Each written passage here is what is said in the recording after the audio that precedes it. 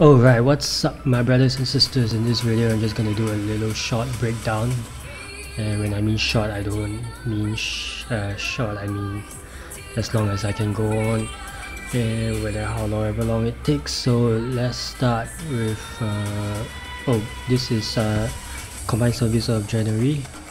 So let's start with this part here. Back it up just over here, and then look at how the screen just creates this very white light, and then it bounces off on the ceiling here on these two sides. Just want to highlight to you how bright the LED screen actually is. Even compared to the two projector screens, it is overwhelming. Look at the reflection on the floor here.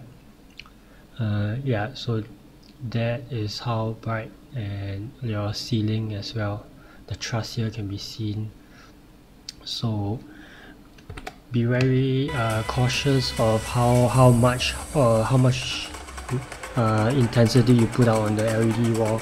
Alright, white is gonna be extremely bright.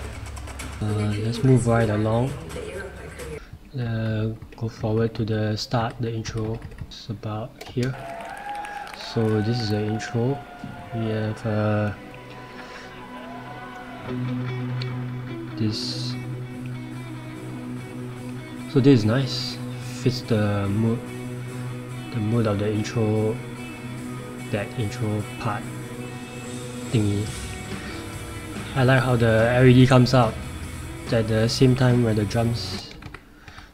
snare drums comes up, almost the same time. 2, 3, 4, 1, 2, 3, 4, 1, 2, 3, 4. Very close to when the snare drums comes in. And if you listen into how the snare drums hit, and that's a very different quality compared to the other instruments, let's say the guitar or even the other drumming kind of stuff. It's a very snappy, it's a very sharp sound, and then you can count with it, and when you count with it, you can often do very snappy changes to your lights as well. So you can use it to flash, you can use it to up and down your LED graphics very quickly, especially with the MIDI controller. Just go 1, 2, 3, 4. So for example, this is I'm pushing up the fader. You can do some 1, 2, 2, 3, 4, 1, 2, 3, 4. If you're on the lights board, don't do this. Just use the flash button and press the flash button. 1, 2, 3, 4. 1, 2, 3, 4. 1, 2, 3, 4. Count with it. So you can either do it on every beat, every other beat, or on every fourth. So if you remember how to count, you can count 1, 2, 3, 4. And let's take a look at it again. 1. So if you listen to the snare is like on the second beat. 1, 2, 3, 4. The snare is on the second beat. 4. 1, 2, 3, 4. Oh no, the snare is not on the second beat. The snare is on every other beat. So 2 and 4. So you can see how you want. You can play with every beat, every other beat, or every beat. So when the song starts here, when the intro stops, then this person kind of comes in, and then blah blah blah. We can leave the lights on for a little longer so that we keep the mood there. And then while you're doing that, you change your pages or change your whatever. The reason why I leave the graphics on is so that it doesn't look so bland while everything is still transiting. The face lights is on now, so I like the part where when the music when the song starts, straight away the lights comes in at the right time. But at this point, it's nice to put something there. Yeah, you can see how exactly at the music starts, bam, the lights comes in straight away. And then let's fast forward. I saw something. This is fine, I guess. Okay, you look at the gobo. 1, 2. Can you can kind of see that split second where the gobo spins. I mean, if you are very critical on things, I personally don't like to see that.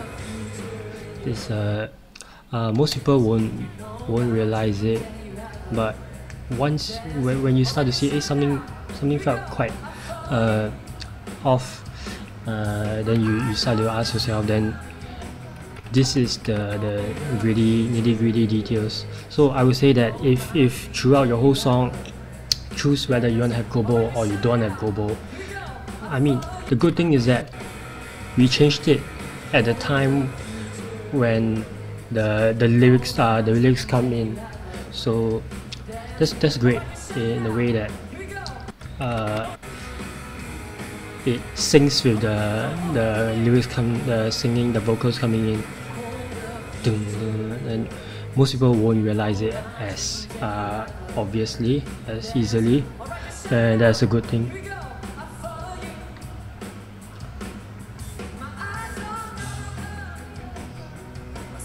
So try to avoid doing gobo spins or color spins when it is visible. So what you can do is either turn it off, spin, and then change the color. So it's a lot of work to do that moving in dark, or is it move in dark or move in black kind of thing, where the concept is how like I use all the moving your setting everything in position first in the way that you want, then you turn on your dimmer. So that's the idea behind it. So let's move forwards. Forward. You can hear the drums.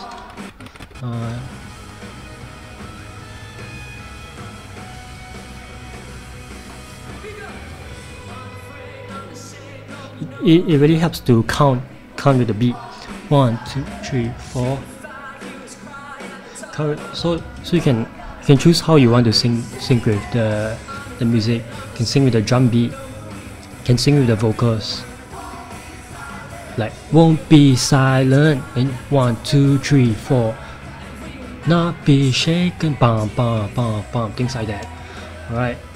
And then when it's on the verse, you can do something else different. And then so for one part of the verse, you can do it in a certain way. Another part of the verse, you change it around and do it another way. Maybe you flash one set of lights, and then you flash another set of lights, or you stroke, then you don't stroke, things like that. So let's move right along, and also listen out to the quality of the sound. Whether it's the drum beats are usually very sharp, snappy. Keys are usually drag out much longer. Later I can highlight to you when we go to a slower song. Then guitar sounds, things like that. The duration of that musical note, if you can get the sense of it.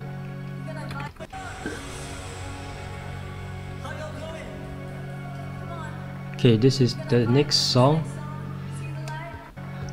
What I would love to see actually in this part where the lights come in, right, is to have maybe just the backlights coming first, and maybe some of the stage lights, and then as the song progresses, then we start to bring in different layers. So maybe now you put the backlights on, and then after that, when this chicka thing comes in, right, then you start flashing different sets of lights. So when you split them out into different cues instead of having them in all the same cue, right, you can flash it very instinctively, like you just feel it. So the good thing about flashing is that it's like playing along with the music. 1, 2, 3, 4, and so on. So you have two that alternate. Let's say you have one set on the front of house here, you have another set on this set over here. You just put them with 2 fingers, and then you flash them to and fro. Moving right along.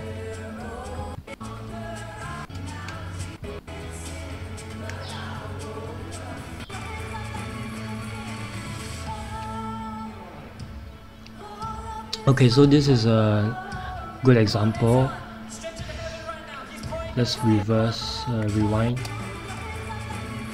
So when you hear the "Oh, release for your glory," blah blah blah, and "Oh, all of this for your glory." So you can see, if you think of musical terms, there's like one verse or like one line and then another line. The all is dragged out to feel the same time as your all of this of your glory. So what this means is that you can play with it, where you just push your fader. So example, this is my fader here. I push my fader. Oh, all of this for your glory. So the duration of my push follows the duration of that all. So something like this. Let's go back again.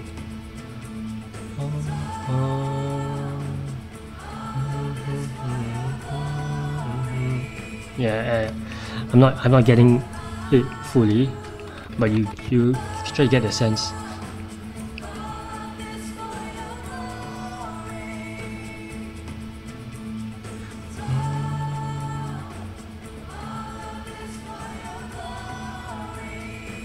So when it goes all, I go all the way on up.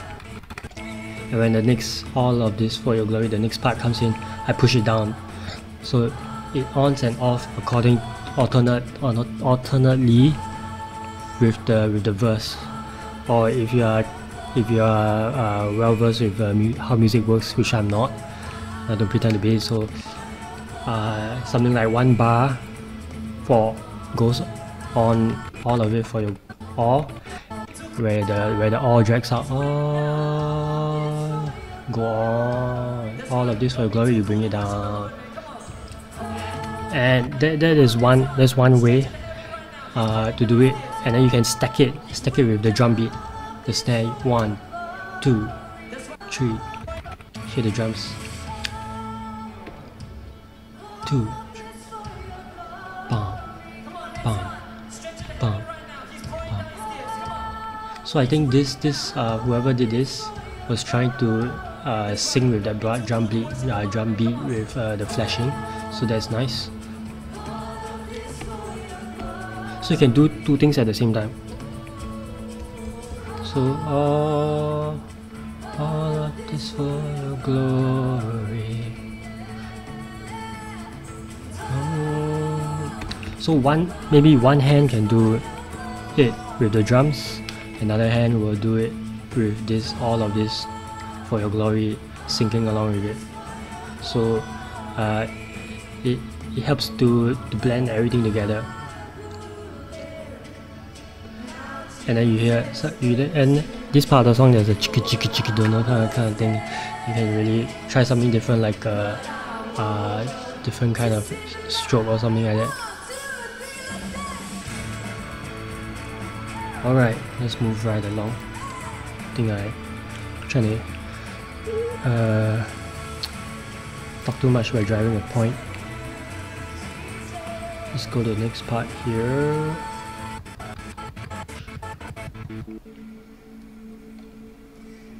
What better way to start the year than in the house of God, amen? Okay, maybe you can observe the face lights right now. Face lights previously, we have the face lights on, the normal face lights that coverage that covers everyone. After that, suddenly now there is a lesser coverage over here. And how it looks like, I think it looks like the corner light coming from the left side here.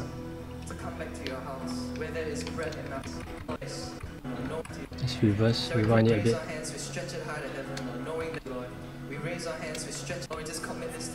So when this happens, right, try to turn on the second light a bit more first, so that you don't lose that, you don't make everything dim. What we saw here.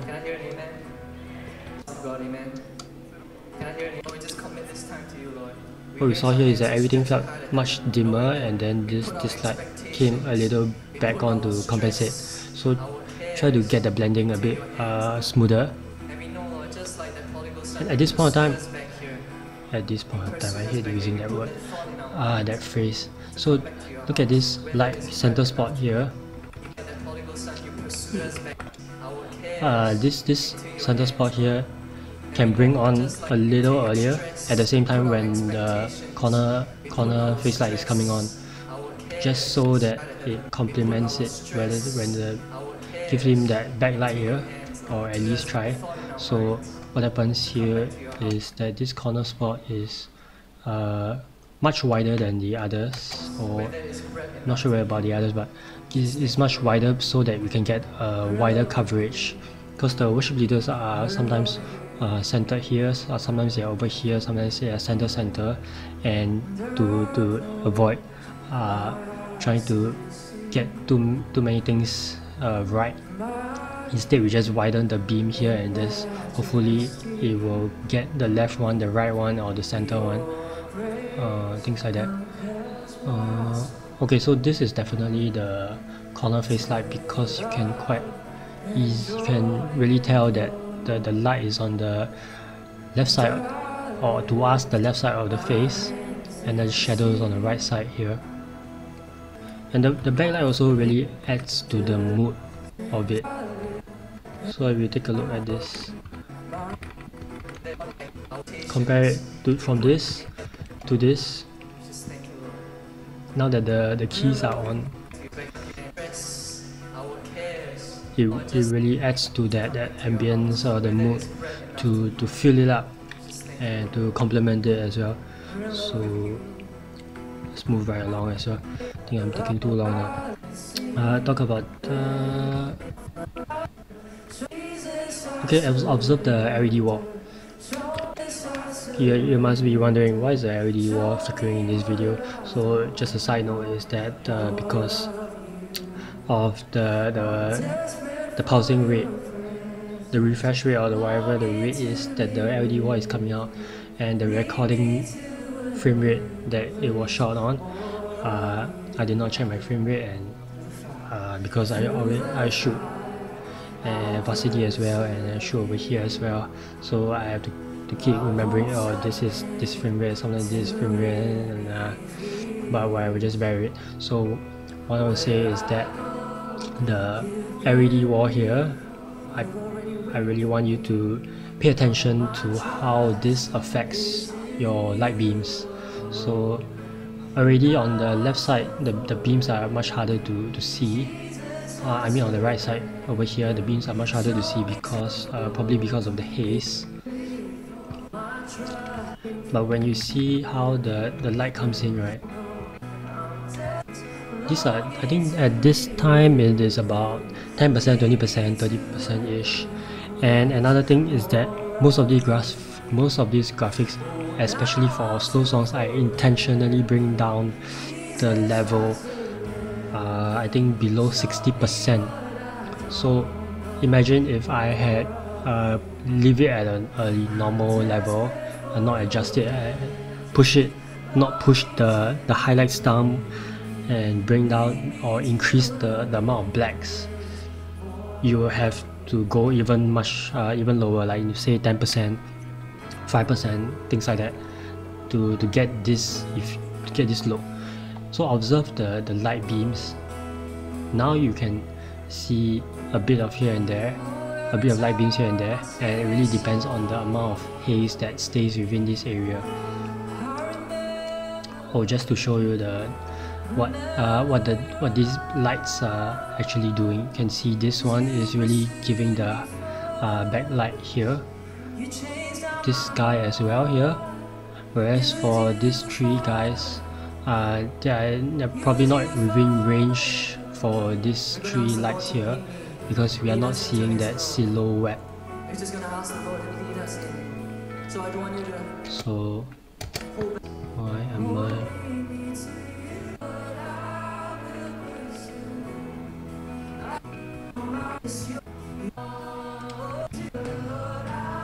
So now that we have more lights on, it gets the overall contrast is decreased, so your lights is competing with your LED graphics, and what you will risk getting is actually just a whole bunch of white or a whole bunch of bright lights coming through here. So having a decrease in your LED wall, you'll be able to see that sharp lines of your beams here. The contrast is really key. It really brings out what you want to show. So let's say you want to show your LED wall more prominently, I would suggest that work together. Lights will have to bring down the intensity, then bring up LED wall intensity. If not, what you're gonna get is what we saw, something like what we saw just now, or even worse than this lah. This wasn't so bad because I was there to like, okay, enough. So you can bring your lights up to the ceiling like this. So as you can see, another thing I want to point out is where your lights start off is just as important. So our lights on the wash beams over here start off in the ceiling. They can start off anywhere. So this is our starting position, and it allows us to bring that fanning, the tilt movement downwards towards the audience.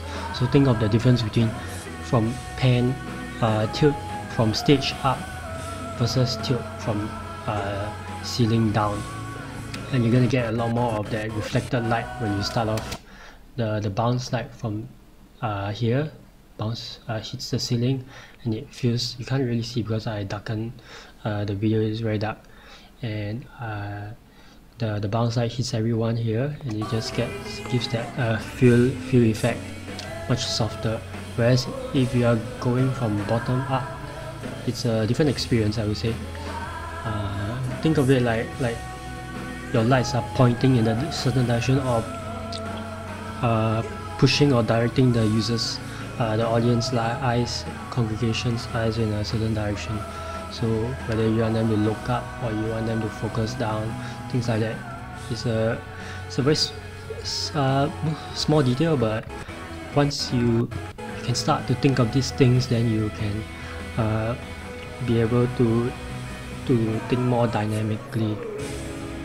So over here we have less face lights. I think one on the corner here, but overall less face lights. The thing about the face lights is that they shine on the stage at a certain angle, and once we fill it with the overall face lights, it increases the overall brightness. It brings up the brightness. We have a less blacks, darks, and then it feels like a bit like the house lights, where when you turn on all the lights, you don't really get the atmosphere or the contrast of the mood. You know, how we see our lights is really because of how dark the overall atmosphere is, and then we can concentrate on the directed one light that directs our attention. So I know I say most of the time you can turn off your LED. Not say most of the time, but you can turn off the LED so that it doesn't compete with your lights. But okay, in this case, what I want to highlight is that you don't have to turn off completely to 0. You can always leave it to, let's say, 10%, 5%, 20% ish, and it's not like a hard and fast rule or a binary 1 and 0 where you say, oh, turn off is better. You can always, once you understand the concept, play around with knowing when you can push a little higher or when to go a little lower. Let's let's go up.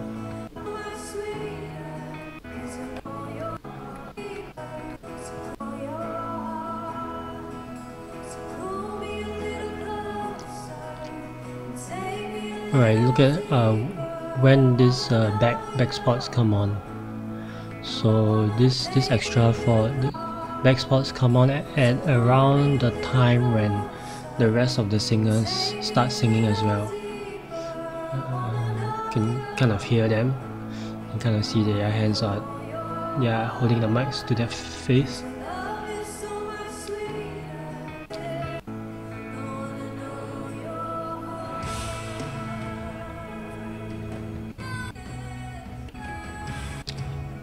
And notice how the face light is only in the center area, because we want to compare to having a lot of face lights over here, right? You are really trying to control where the audience will see, so we want them to concentrate on the main singer, the one that is singing, and you also don't want to bring their attention to more of the middle area rather than to wander left and right, because our eyes are drawn to brighter areas, and we have to kind of understand that how our lights will direct the people who are watching this experiencing this. Let's go forward. Oh, you take a look at the light here. Now you can see the beam. Now you see the beam.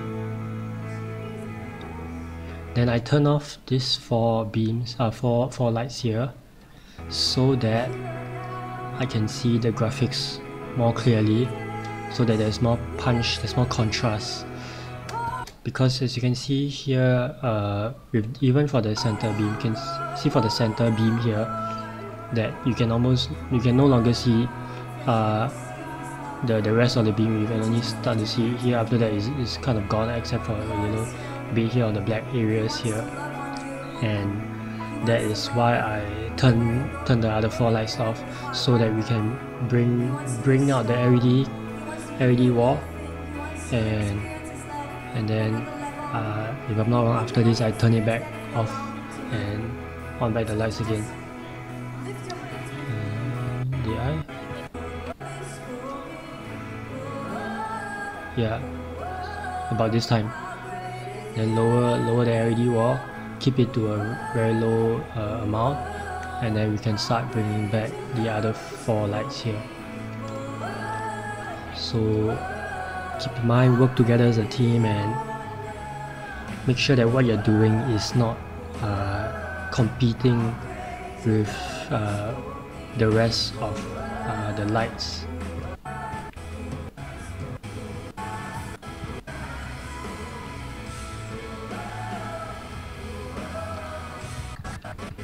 Let's go forward.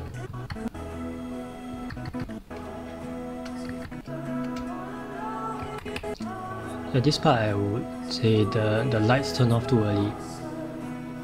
Look at this, turn off, and then turn off again. I'm like, hey, we're still singing, there's still music playing along.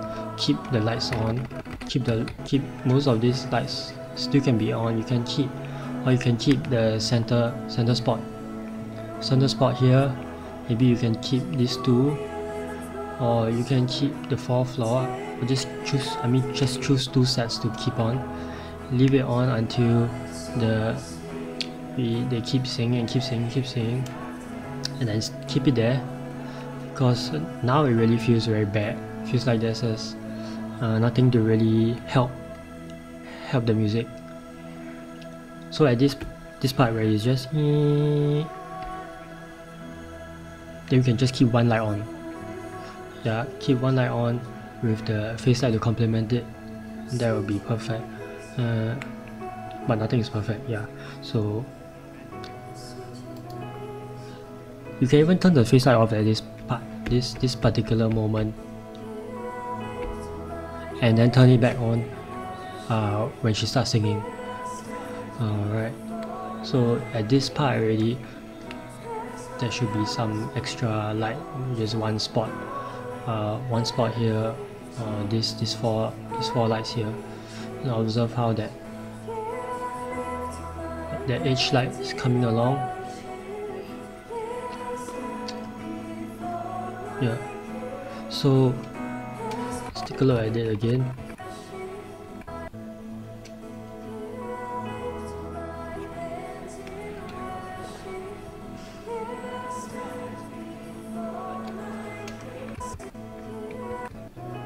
Okay, listen to the verse and listen to how she sings this. Here I lift my hands in worship. There's one line. Here I stand before my King. There's another line. Eyes behold your glory. There's another line. Everything changes. Everything changes. So that is one full verse.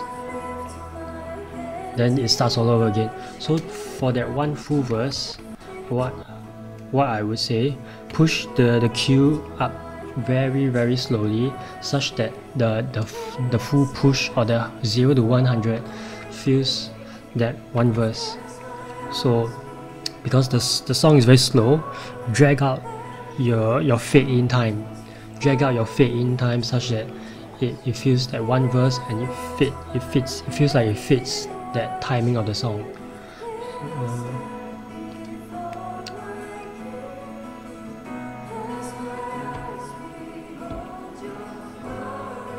Everything changes. Everything changes. That's the end. That's the end of the. Everything changes. Everything. And that's the end. That's the end of the one push of that one cue. So you can think of it like that instead of just thinking push fast, push slow. You don't think about how fast or how slow. And then yeah, that's the point I want to drive, because you have that reason to support everything that we want to do. Whether they start singing and then we push something like up to complement it, or whether it's a full verse, a full line, a full bar, a note. How long is the note? What's the quality of the sound of the note? And then just take a look at the LED graphics right now. Is a lot of blacks, intentionally a lot of blacks that I try to keep in the library, so that how I see it is that when you fill up the whole space with lights, in the same way we fill up the whole canvas with one color or one particular paint, it doesn't look like anything. It looks very flat.